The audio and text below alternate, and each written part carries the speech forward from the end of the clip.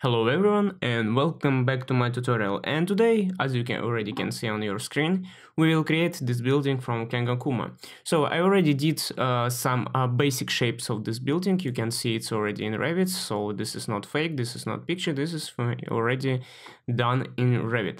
So, but it will be easy to create only in Revit, so we will use one more program from Autodesk. This is totally free, so you can use it. You can assign like a student version, you can sign just a basic version. So we will use for that Fusion. So I will open up the Fusion and we will start from the Fusion. So I will create the shape on the Fusion, and after that we will import this shape to the Revit. So let's get started. So here we are. First I will switch off the internet, because sometimes with the internet it's working really slowly. Anyway, let's go now to the what we need. We need sculpt mode, modify, and we need the planar. Ways create. Let's find the planar. So here, plane, and I said plane, so I need this axis, and let's draw our plane. So it will be here. Let's see, this is 200 millimeters. Now we need 5 meter by 5 meter. So it will be like this, 5 meter by 5 meter. So it's more than enough. Now I will change this segments to the 4. I think 4 will be enough. Let's have a look. Yes, I think so. Let's go to the edit form. Just click on this dot. Oh, sorry, first we need soft, and after that I will go here, modify mode, and let's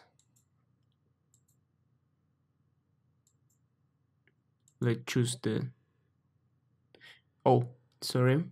selection mode, and let's choose the dots. So actually I want choose what I want. So these dots, and make sure your object snap selection option, everything okay. And let's go here, let's go this axis, and now just do like that. Okay, awesome. Now here we will do the same thing, just extrude it.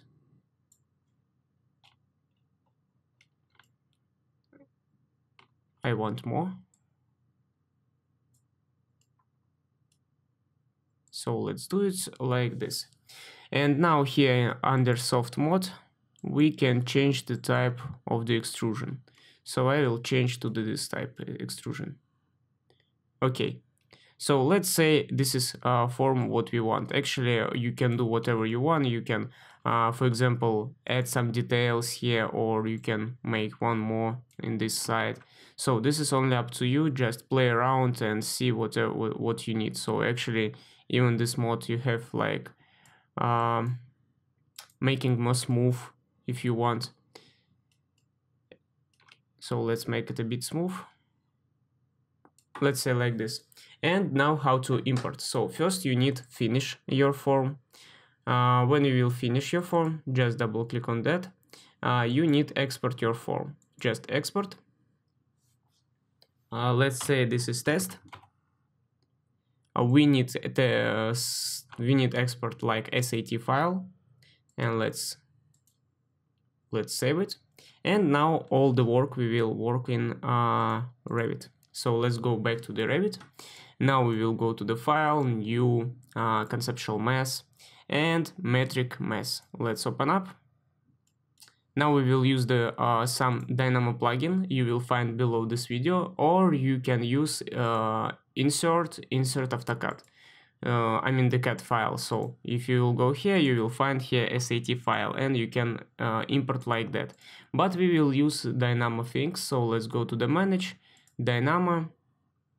Just a second. More than few seconds. So here we are.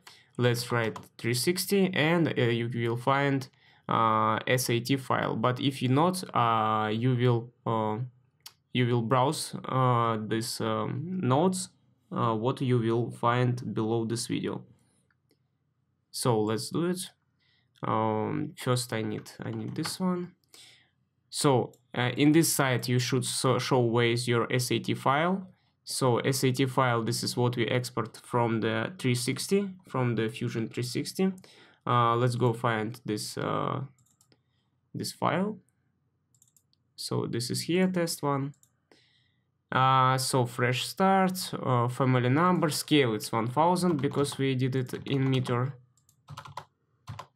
Family category mass, and browse the your mass. This is this one, conceptual mass. You will find it like a standard one. So as you can see, Autodesk, Revit 2019, family templates, English, conceptual mass. So you just need to show this template. Say OK and say OK. Just few seconds and you will get your mass here inside your project. So here is our mess. As I said, you can export, import how you want. You can export like just using the inputs. You can import from the Rhino. You can create it in even in Revit if you want the shape. It's only up to you. The main thing how we will use this shape. So when we will get the shape, I will straight away will divide it by let's say I'll select. And I want divided by surface. So here is my shape. I will hide my space, my mesh model. I mean, let's change this one to 15 and number of this space to 15, so we will get network like this. And before we will continue work with this shape, I need to create the new document. Let's create the new family, mesh adaptive model here. And now we need to create the points like 14, 15, 16 points. 1, 2, 3, 4.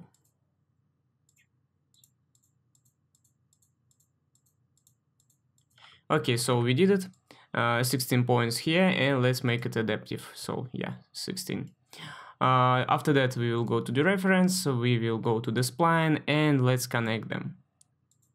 Like, let's say okay, and let's continue.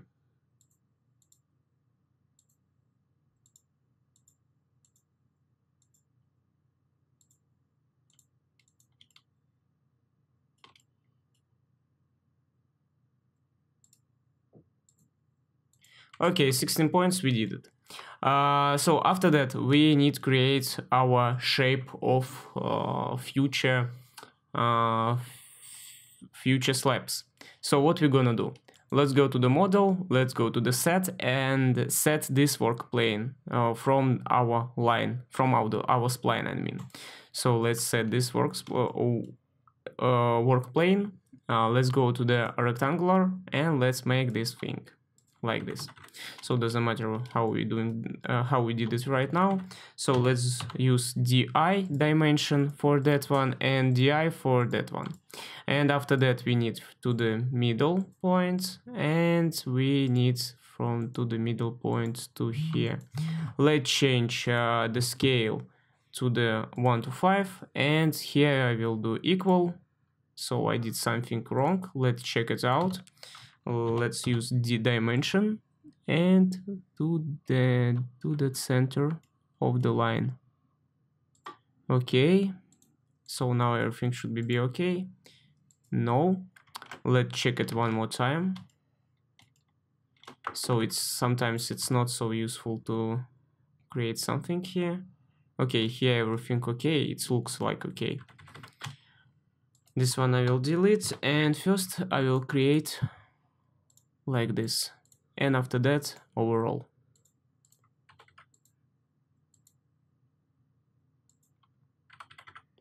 So sometimes it's happen. Let's make the here dimension like W, and let's do it again. So it's working now, as you see. So sometimes it's happen. Let's make the new parameter like L, and let's make instance 2, and let's make this one equal. And now everything okay. So this pretty it. So let's choose that shape and our spline, and let's create the form. Don't forget, you should make one piece of this model log profile. Don't forget about it. So And let's load up inside our family. So here we are. And what we're gonna do now? Let's choose our family, I mean our mess, and here small button, and let's make it node. Let's go back to the create component, and before we will work with the component, as you already can see, it's too much, I mean too big. Let's make it 150 by 50. So now I think it should be okay. So yes, I'm right. So, and let's continue work with this all nodes. Just click one by one and on like this. No worries, sometimes so Revit working a bit slowly, but he doing everything what you doing with this form. And last one, we did it. So here is our shape. As you can see, it's not right, so we can change it. Actually here 150 and here it's 50. So now we did it right. So let's select them and repeat. Just wait like a few seconds. We did it. So here is our shape. Let's go back to the create and component. Create and component, and let's make for the other side. I will do like this. One. Just make sure you're placing your model exactly to the point. Just like this. Don't be rush.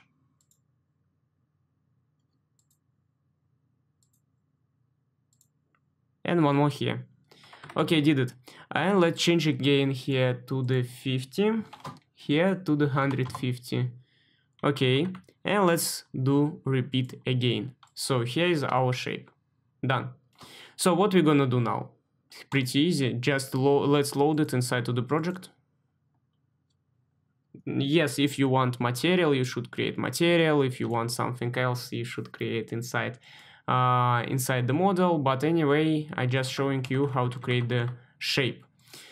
So let's go to the this mode. I will change to the shaded one. And let's go to the meshing, let's go to the roof, and let's create the roof. Let's say I want like 300, okay, why not?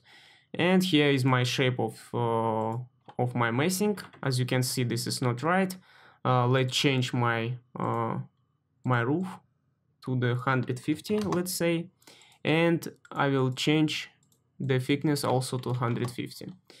Okay, and let's make offset like 300. No, 300 too much, 250 will be enough. Even 200, this is exactly what we want. So we did it actually. So as you can see, it's not so hard to create some not standard form in Revit. Just you should know one of the way how you can create it. I think this is pretty it, guys. So if you want to, don't forget to like this video, share and comment, of course. And if you have some questions or you have some suggestions what we can create, just leave comment below this video and I will try to do it. As I said, you can use Fusion, you can use Rhino, you can use whatever to create shape. Just after that you can do it with the mesh. So thank you guys and see you next time. To support my channel, you can go to Gumroad, check that my store. There you can find a bundle of this Dynamo scripts, or you can buy 2-story complete house or even the 2-story residential classic house. By this way you supporting my channel and you making me happy to creating the new videos for you guys. And that's it from today. Thank you guys for watching. Don't forget to subscribe my social media, leave some comments for this video and give some like, and see you next time.